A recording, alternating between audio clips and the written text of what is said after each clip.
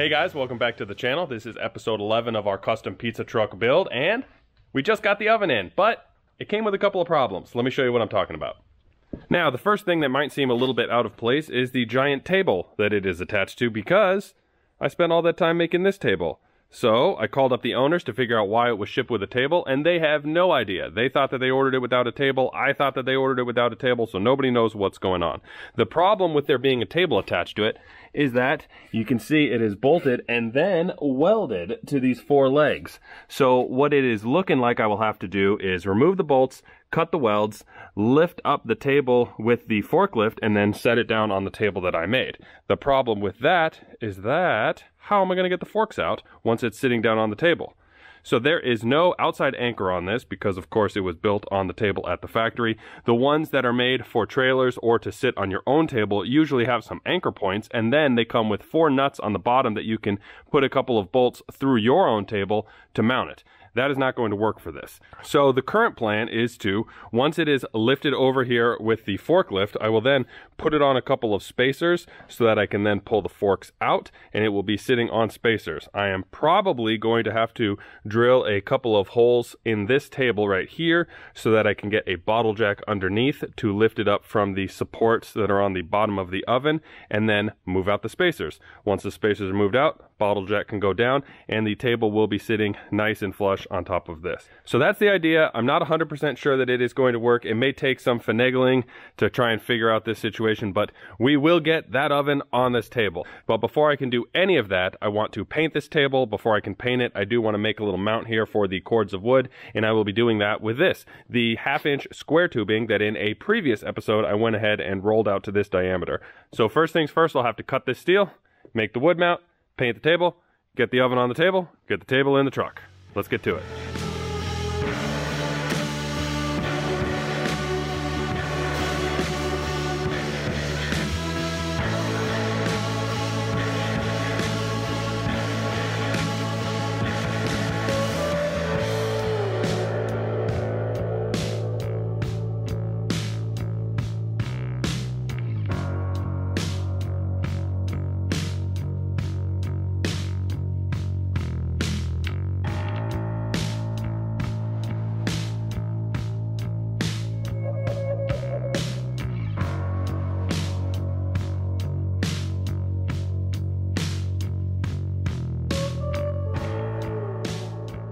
Alright guys, well, our wood holder came out fantastic. The next step for this table is going to be painting it, but unfortunately I will have to wait for the weather to cooperate later this week because it is very windy at the moment. On the pizza truck over here, the next step is going to be completing our back wall. I will be doing that with a bunch of panels. You see I have the first one just sitting up there, and then I've got all the other ones right here. These were done by a local company called Inked Wraps. They actually have a YouTube channel that is just getting started that I highly recommend. They have a video on a GT500 getting wrapped that is very cool. For the graphics on this, we went very subtle. You see the background is a matte black finish with gloss black decals. It's a little bit hard to tell until these are actually installed up there with the light shining on them, but it will be very cool. Now, as far as installation goes, I will be using 3M mounting tape. This is their extreme 30-pound mounting tape along with 100% silicone sealant. Now, basically, the 3M tape is really just to hold them flush up against the wall so that the silicone can dry. Once that silicone is dry, it will be very sturdy and weatherproof. So, let's get started.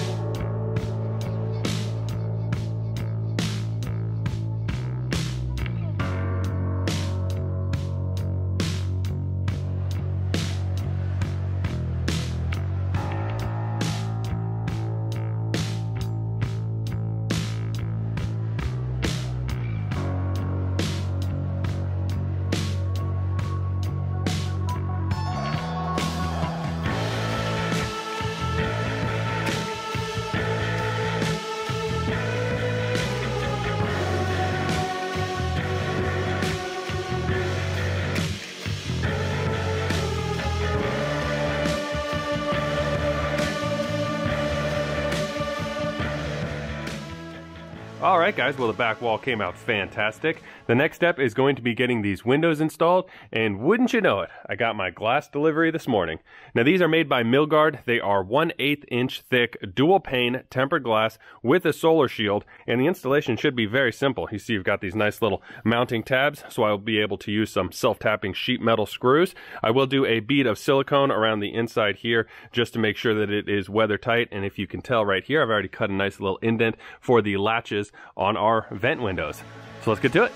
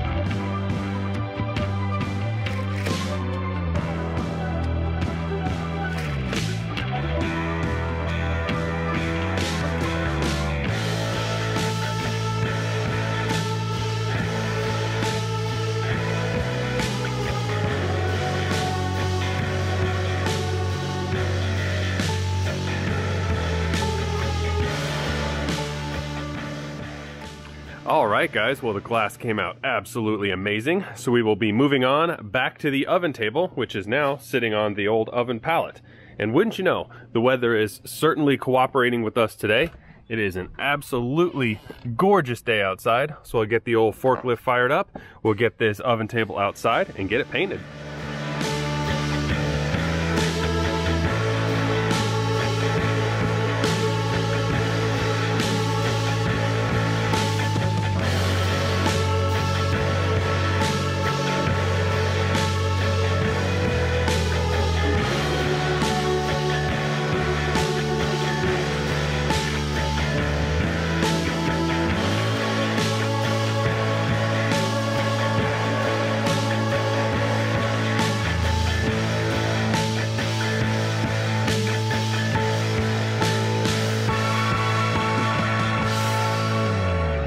Alright guys, well the new sink arrived, and this is not actually the first sink that we ordered. If you remember in a previous episode, I showed you guys the freshwater tank and the wastewater tank along with the water heater that I was planning on using.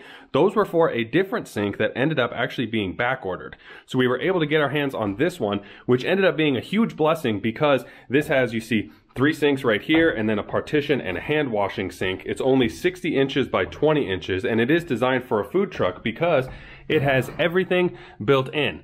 So we have a wastewater tank, we have a freshwater tank, we have a water heater, and then we also have the pump. So the only thing we'll have to do to mount this sink is remove the wheels that are on the bottom and replace them with brackets so that it can mount firmly to the vehicle, and then plug it in. Now, as far as the electrical goes, I didn't actually show you wiring up the entire vehicle because, well, it's quite boring on camera, but it is complete. So let me show you how it's looking. Starting off in this corner where the sink goes, you see we have 2 separate GFCI protected circuits. Now, the reason I have to run 2 separate circuits is because the water heater actually takes about 13 amps on that sink, and that is more than everything else combined. We have a fridge going under the oven, we have a fridge built into the prep service table, and then we have this giant fridge, and then we have this lighting, and then we have running all of the devices, you know, for selling the pizzas.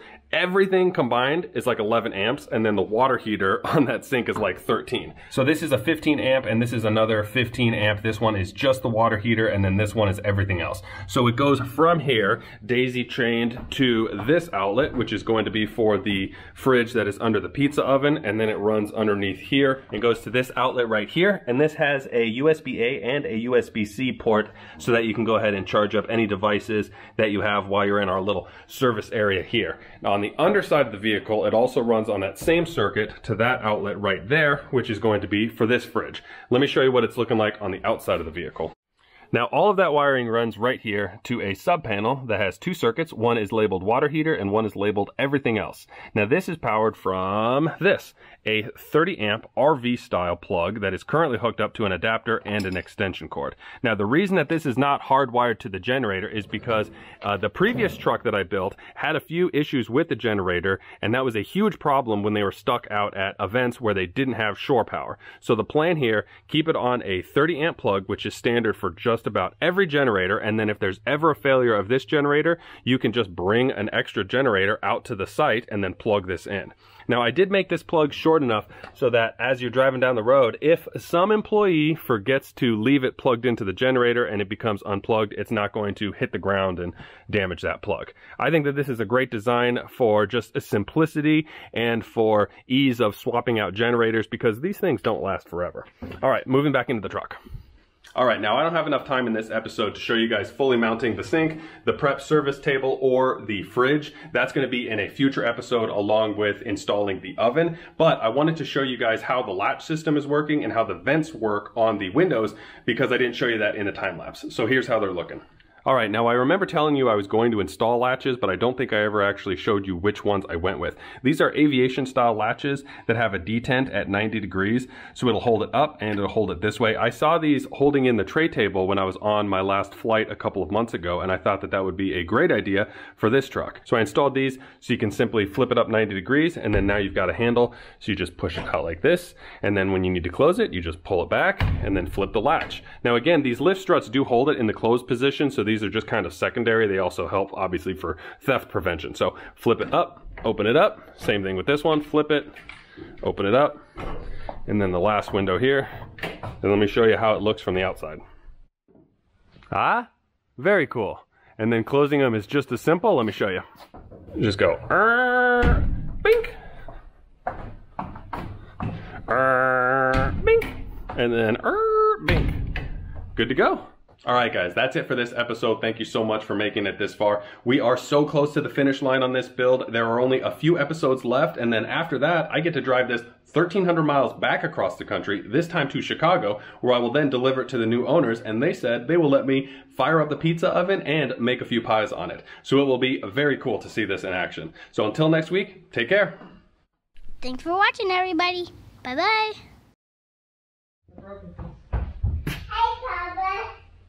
Hey!